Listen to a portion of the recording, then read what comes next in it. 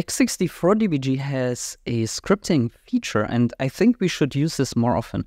So it's not only useful to document and share unpacking scripts, it's also useful during analysis. So if you're at a certain, let's say you have a shellcode that's called with certain parameters, you don't want to repeat the steps again to get to the start of the shellcode or to a particular state in the program that you're currently analyzing.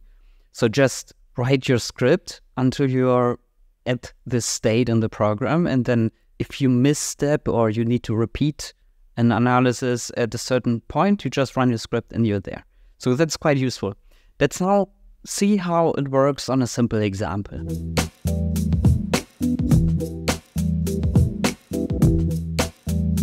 If you want to try this yourself, please check the link in the video description below for the sample and also for the unpacking script. We have a sample here with several unpacking stages. Firstly, we have the original sample. This is a .NET sample. It has some resources. It has a large array. Both are interesting if you want to know exactly how the unpacking stuff works. And it's also obfuscated with smart assembly.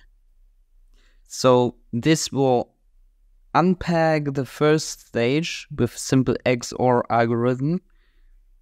And this is called ZZZ. It's also .NET. This one unpacks another .NET sample named a project.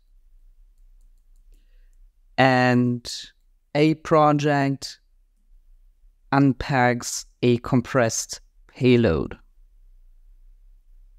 And it doesn't only unpack that, it actually injects it.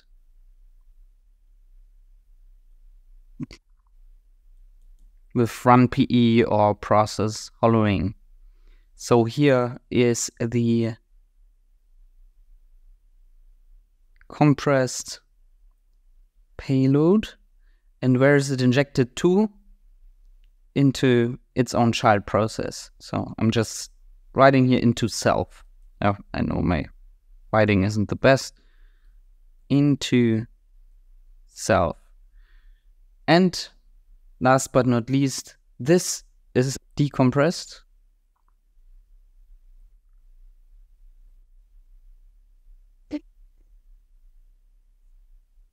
And we have a stealer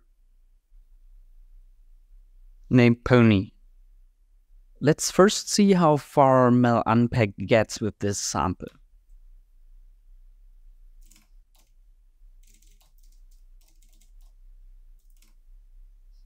So I'm choosing a timeout of 3000. That's a common value that works for me. And /exe with the path to our sample. So we get some things unpacked here, and this does not contain the final payload though.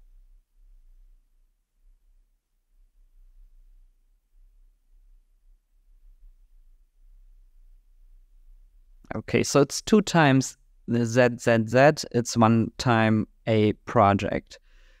And this ZZZ is the second unpacking stage, a project is the third. So, and I'm not gonna go into detail of the analysis for all of these files here, because I actually want to concentrate on the scripting part. So I'm just gonna quickly explain how the unpacking stuff works. When you go into this location here, you can see there is native API calls, get thread context, anti-unmap view of section. Then there are API calls which are obfuscated. So let's look into these, what they mean. Usually the obfuscated ones are the ones that are the interesting ones. So, and we see write and this is concatenated with this. That's write process memory. So other APIs that follow are set thread context and wow 64 set thread context and resume thread. So this is very typical for process hollowing. If you look at the process injection graph here, this is the way this follows. So it creates a process, and then it will do anti-unmap view section, write process memory, and then set thread context, resume thread. So it follows this path that is also called run PE. You can unpack it here. Write process memory does have a buffer with the data that is written to the final process. You can also use virtual alloc eggs, because usually at some point you allocate a buffer where the payload is then written to. And so both of these would be fine. However, in this case, I'm going to use write process memory. So that means unpack does not unpack all of the stages. So we are going to try to unpack this now manually.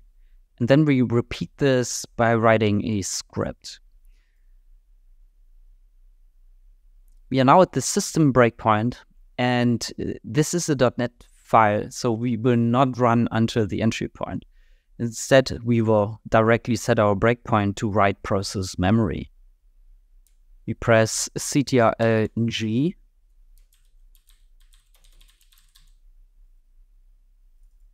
We go to this location, press F2, and now we just try to run there. This will take a little bit of time. Now the buffer that contains the data that shall be written to a process is now here in the third argument. Let's follow this in dump, and here we can see another file. When you scroll down a little bit, you see it's UPX packed. So this is something we can now dump, and we actually already skipped the first two unpacking stages by placing our breakpoint here. So before we forget what we did here to get to this point, let's already start taking notes. Let's create a new file here where we write our unpacking script to. First thing that's a good idea to do is to clear breakpoints.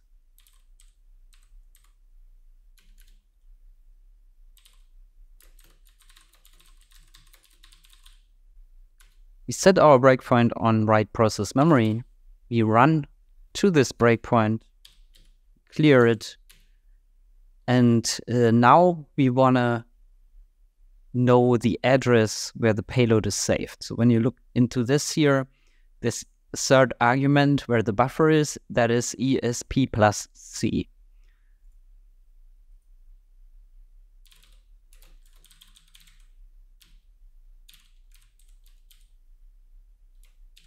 So you can write ESP, but we can also say current stack pointer CSP, so it works regardless of the bitness of the file. Now the question is, when we want to dump this, we also actually need to know the size of that. We don't know the size of that, so the current size that is provided for this buffer here is 1000, and that's too small. I'm guessing, I didn't verify this, but I'm guessing it writes each section separately into the target process. However, in this buffer here, the file is already completely there. So what we can do now is just dump starting from this address here until the end of the memory page. So let's calculate a little bit around to determine the size.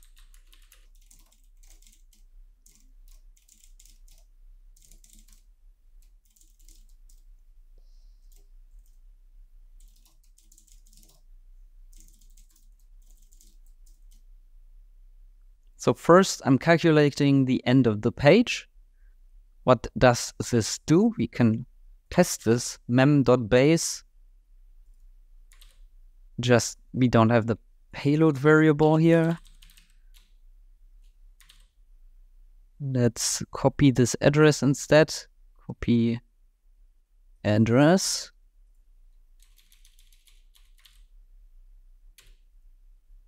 And what we get now is this address. If you look into the memory map, let's follow in memory map. That's the start of our page here. And we want to know the end of the page, which would be 2AB 2000. So to achieve that, we add the size of this memory page. And that is something we do here.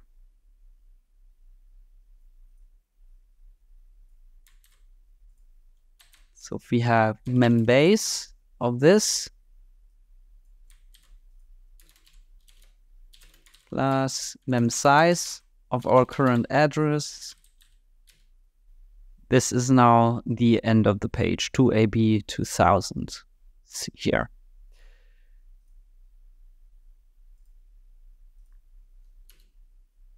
To get the size, we now subtract the payload address from the page end.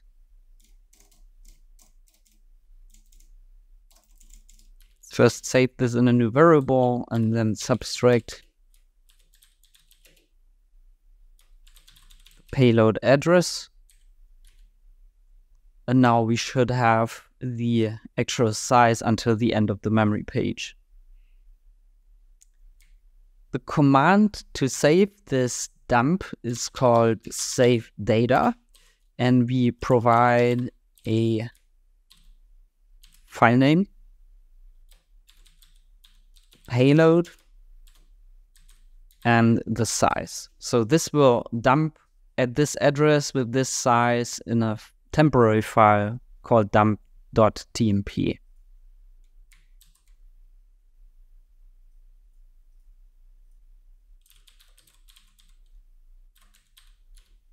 Let's save this script and let's see if it works. So first we restart this. We go to script, we go to load script open, and our script is here. And now if we press the spacebar, we can run until we are at the point where we save the data. Let's do this.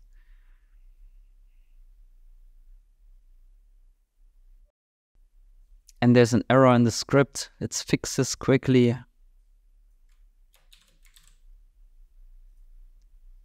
Let's restart this. Reload the script. Press spacebar.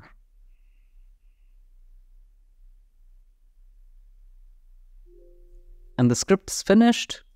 And now you see here written to dump.tmp.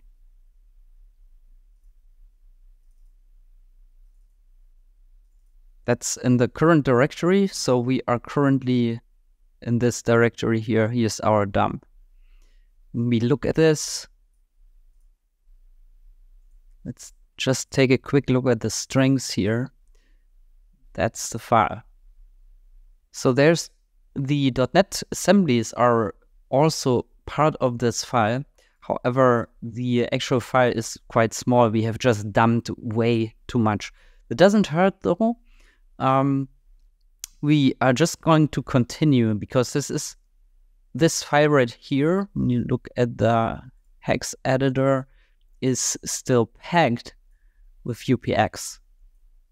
Now we can just run upx.exe -d on this, but since we wanted to write a script that goes until it's fully unpacked, let's also do the same for UPX.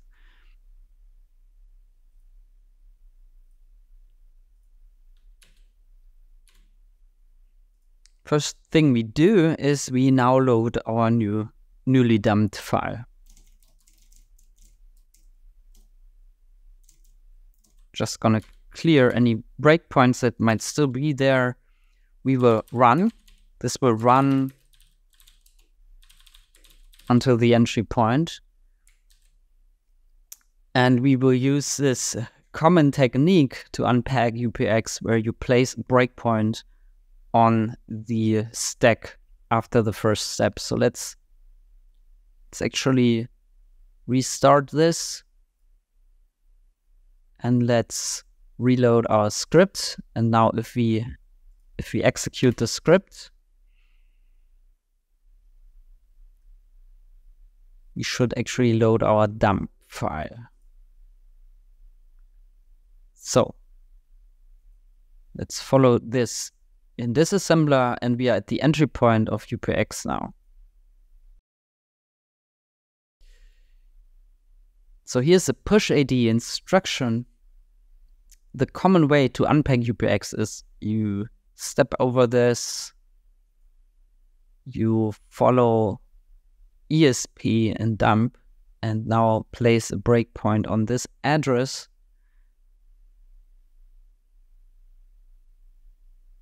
Hardware access byte. Let's run. And now we are almost where the tail jump is to the original entry point. So we just need to run until we are there. And if we step one more time, we are at the entry point and we have our file unpacked in memory. And that's what we're going to repeat here as well in the script. So we ran to the entry point, we step one time, we place the hardware breakpoint on read for 1 byte on the stack pointer. We run until we hit our hardware breakpoint. Then we are gonna remove this again. And now we are, let's actually repeat this. Let's open our original file.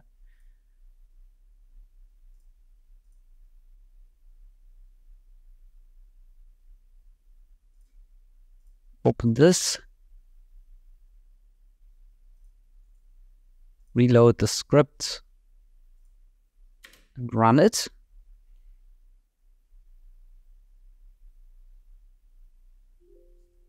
Script finished. Following this assembler. So we want to find this location here. And to find this, we are just going to find the next jump instruction, which starts with E9. So if we now say find E9, and we need to tell it where to start searching, so we just say at the current instruction pointer, find E9. The result is 41D639, which is this address.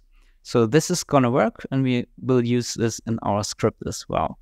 So find current instruction pointer E9, run until we are at the result address. Then we step one more time, and then we open Scala for dumping. So that should do it. Let's open the original sample again. Let's now reload the script, and I press spacebar.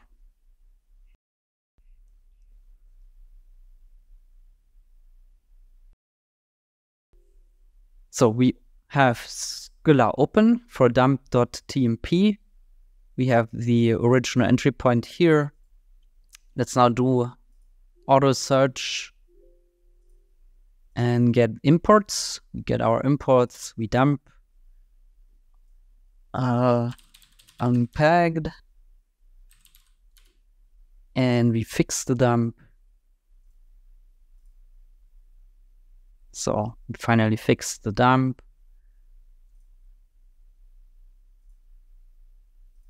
Now let's take a look at it. Non-fixed dump is here, the fixed dump is here. And if we just check the strings. We check those. We see this is a stealer. We see very common strings for a stealer inside. And it definitely is unpacked. In the UPX file, those strings would not be visible. And if we check for the imports, they are now in the import table. So we successfully unpacked this. We wrote a script for x64dbg or 32dbg. And it's actually easier than I initially thought. If you want to learn malware analysis from the ground up, please check the link in the video description below. It contains a coupon link to my Udemy course for beginners.